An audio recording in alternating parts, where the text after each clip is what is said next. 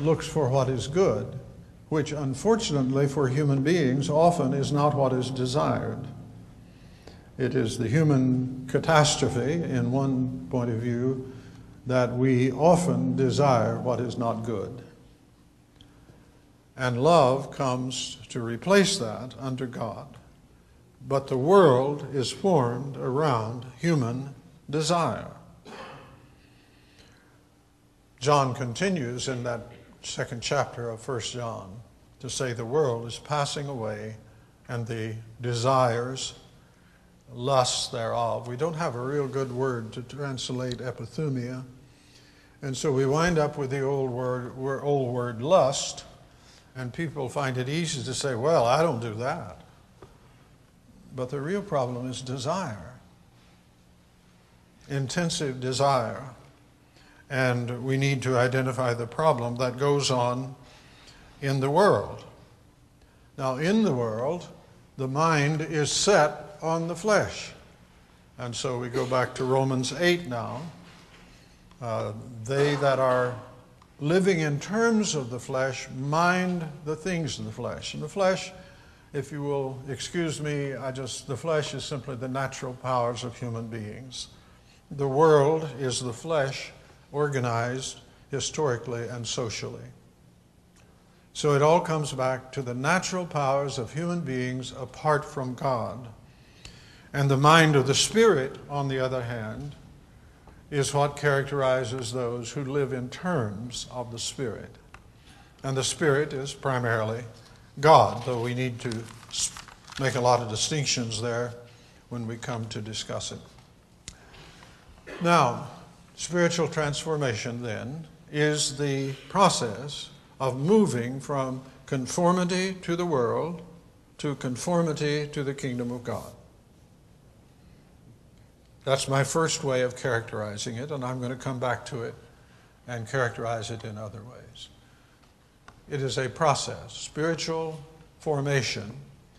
It should always be called transformation, because spiritual formation is simply already there by the time you turn around. And so the problem from the Christian point of view is never formation. Everyone gets one, no matter what you do. It's like education. The problem is the one we've got. And the difficulty then is to move from that to conformity to the kingdom of God. Okay? Now, this is new language for some people, and it is troublesome for many folks, so I need to spend just a little time there. To speak of spiritual formation actually is old language, very ancient, in the Catholic tradition, and that's enough to send some people over the side of the boat right there. And actually the word that was used before that was institution. St. John Cassian, for example, has a marvelous book on the institutes. And some of you recognize Calvin calling the Institutes. It's actually the same meaning in the history as formation. Formation has to do with taking on a form. And we talk about instituting a character or a form, or we form an institute for Carl Henry or something of that sort. No, we've got a center here. So that language is very ancient. But for various reasons, which I'll not be able to go into today, except if you ask about it, dropped away. Now, we had a period coming from post-Reformation time up to the present where you have various ways of talking about this. The one constant idea is spiritual growth. That's the one constant idea. And of course, that's tied primarily to, again, one of the most famous verses in the Scripture, which is 2 Peter 3:18. Grow in the grace and knowledge of our Lord Jesus Christ. Grow. So spiritual growth, now that's the constant. You have different words for it. and different meanings developed in it. But that is what we are basically talking about. For the Christian, spiritual formation is nothing but the procession of the individual taking on the character of Christ. Spiritual growth for the Christian. Now, spirituality in our world today has taken 1,800 different forms. And a lot of that was a matter of people hungering for something and not getting it from where they were, and turning to various other sources, perhaps most commonly understood as New World, but actually New World is the oldest world on human record. It's radically the same all the way back to 4000 BC in the Eastern world. So now, what does that look like in practice? Well, we have all kinds of illustrations of it, but I must fill it out to some degree here. For example, here's a version of spiritual formation. This is Romans 5. Therefore, having been justified by faith, we are at peace with God through our Lord Jesus Christ, through whom also we have obtained our introduction by faith into the grace in which we stand, and we exult in hope of the glory of God. And not only this, but we also exult in tribulation, knowing that tribulation brings about perseverance. Perseverance, proven character. Proven character, hope. And hope does not disappoint, because the love of God has been poured out within our hearts through the Holy Spirit who was given to us. Now, you will find parallel passages to that in Romans 8, 1 through 11, in Colossians 3, especially verses 8 through 14, and above all in 2 Peter 1, verses 4 through 10.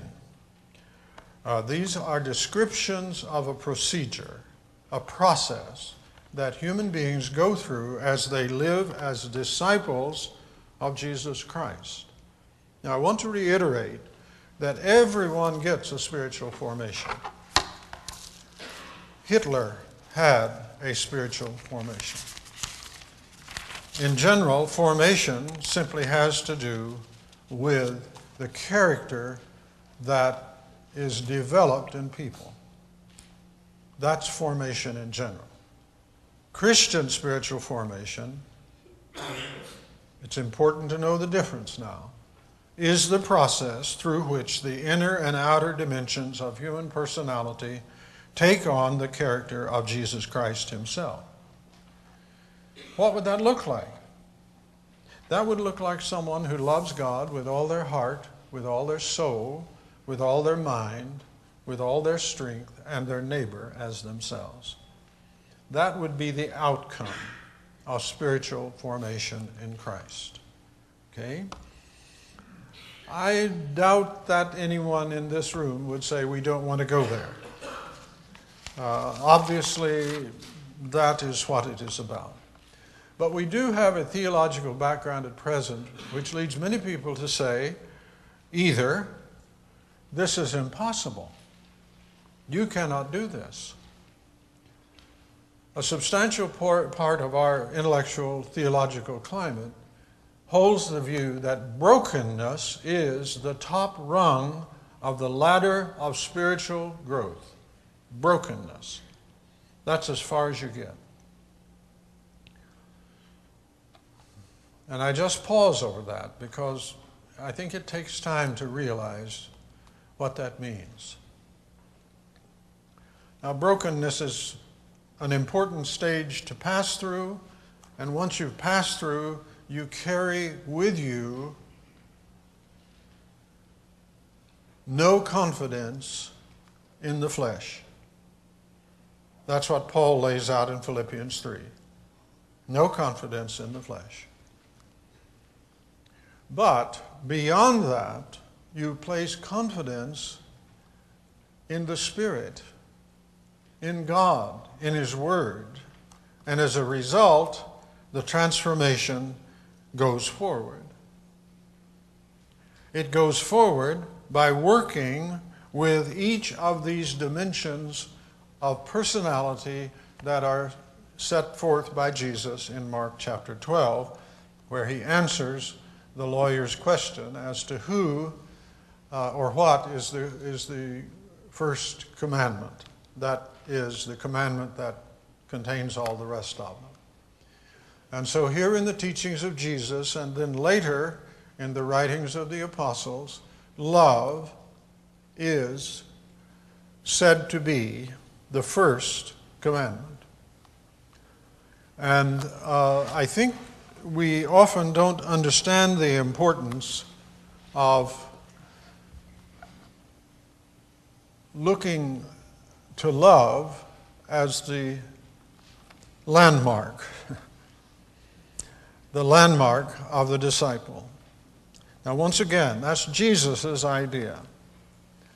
After telling, or in the process of telling his apostles that he was leaving and that he would go to prepare a place for them, he tells them, commands them to love one another as he had loved them.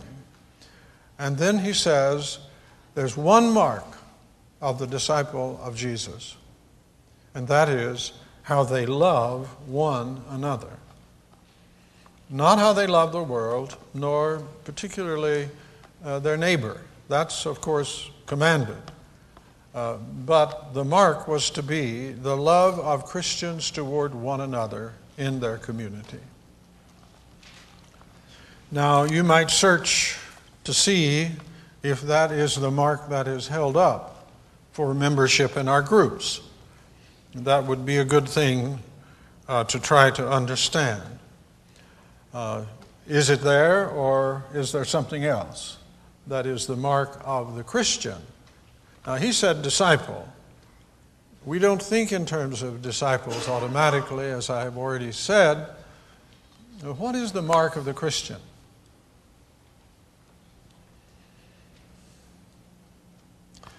And I just pause to let that soak in, because I don't think the answer is very obvious.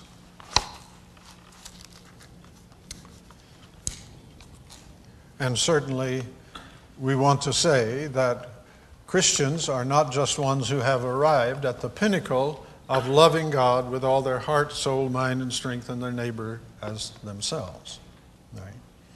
There's a bumper sticker that I often mention because it is so profound that says, Christians are not perfect, only forgiven. That's certainly true, that they're not perfect. But there's a large difference between only forgiven and being perfect. And that's the area of the process that one goes through in coming to the fullness of Christ. So going back to some of our passages that I mentioned, for example, Colossians 3:8 through 14. Talking about the new person that is put on, in which there is no Greek, no Jew, no circumcision, no uncircumcision, no Greek, no Jew, no barbarian, no Scythian, no bond, no free, but Christ is all in all. Put on, therefore, as the elect of God, holy and beloved, bowels of mercies, kindness, humbleness of mind, meekness, long-suffering, forbearing one another, forgiving one another. If anyone has something against another, even as Christ forgiven you, so you forgive them. And then, above all this, putting on agape, the bond of perfectness. It's what ties completion together and holds it in place. Love comes out at the top. You see the same thing when you look at 2 Peter 1. I don't want to take time to go through that now, but I hope you will, because I think actually 2 Peter 1, 4 through 10 is one of the clearest statements of the process of spiritual formation that you will find in the New Testament. I actually think that's because it was a little later than the other New Testament writings, at least,